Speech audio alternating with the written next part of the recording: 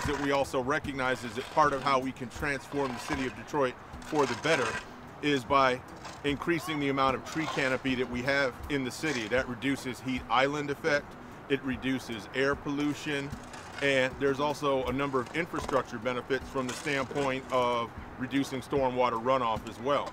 So it's really a twofold goal that we're fulfilling here: improving the quality of life and the beauty of the neighborhoods, but also addressing environmental and infrastructure concerns.